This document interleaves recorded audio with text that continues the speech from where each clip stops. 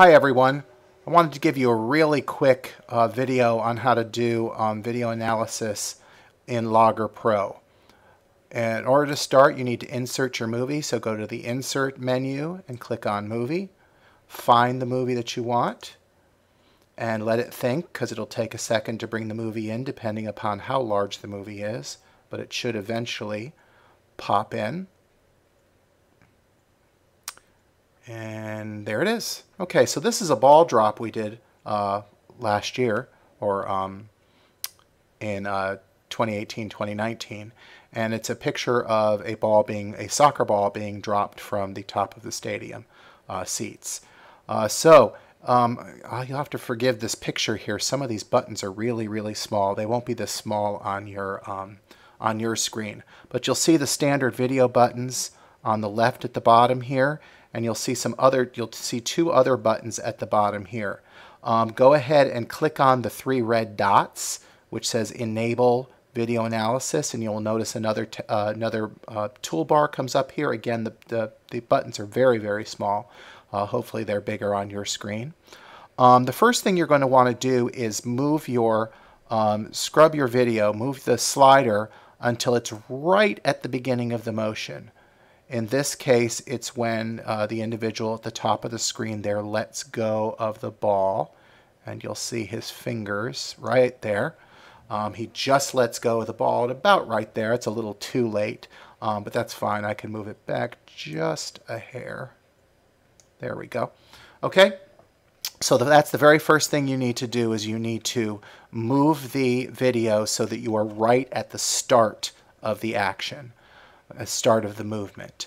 Okay, there's a number of things you need to do now. You need to set the 0 time, you need to set the 0 position, and you need to set the scale. So let's go ahead and set the 0 time first. Down here next to this button that opened up the toolbox is another button that says Sync Movie to Graph. So click on that, and what you want to do is you want to say, at this time in the movie, this corresponds to 0 time on our graph. So we're going to say OK here. So that sets our time. Next, we want to set the scale.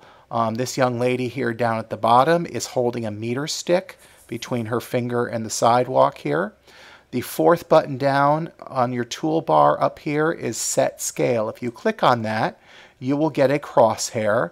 And what you do with that crosshair is you draw a green line to represent your scale. And you'll notice you get a pop-up box and say enter the distance and units that correspond with that distance, and I just told you that was a meter stick, so we're going to say okay, that's a meter. Okay, next we need to set the origin here. We're going to be looking at how fast the ball drops, so that's going to be a y-axis here. If you look at the third button down, it says set origin. That will give us a crosshair. You should probably put this right on the object that's moving. However, in this case, since we're not worried about the X movement, the movement in this direction, we can go ahead and put it off to the side so that we can see the ball easier. When you click, that sets your origin point. By the way, if your axis of movement is not straight across the video or straight down the video, this yellow dot right here, you can click on that yellow dot and make your axis slant rather than go straight up and down. So now we've set the 0 point, the 0 vertical point in this case.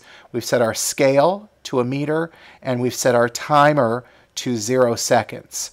So now we need to do our analysis itself. What we do is we click on this second button here that says Add Point. And what you will be doing is you'll be adding points to this video. Every time you click on the movie will move ahead 1 frame. So I'm going to click on the ball here. And if the ball doesn't move a whole heck of a lot, you can slide it over till we can see the ball a little better. There we go. Let me add another point there. And eventually this ball is going to be moving enough so that you can see it as soon as you click on it when it moves the frame. And now the ball is moving fast enough that it's very clearly in a new place every time I click on it.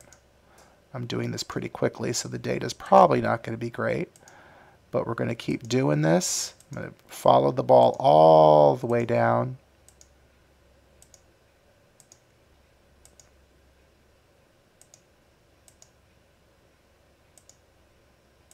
Almost there. And we're going to stop just before it hits the ground, because it may rebound and we don't want that data in there. So we're almost there. That's the last one I'll put in because I'm not sure if it hits the ground there.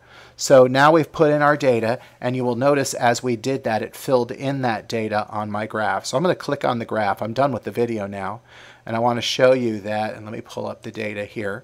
It's showing both the X movement and the Y movement. There was no movement in the X direction. You can see that stays pretty steady. That velocity there is 0. So all I really want to see is the Y movement. So I'm going to click on this title here, or this label on the axis, and I'm going to select just Y. Now I can see my Y movement. One particularly good thing about video analysis is that it will automatically auto scale for you. You don't need to do it. If the fact that it says Y instead of displacement or vertical displacement, you could certainly come up in here and click on the heading here and change what that says. Remember to put a title on this. This is obviously a parabola, so you would want to do a curve fit on that, but we're not talking about that with this video. This video is just to show how you do a video analysis. If you have any other questions, be sure to come to me. Thank you.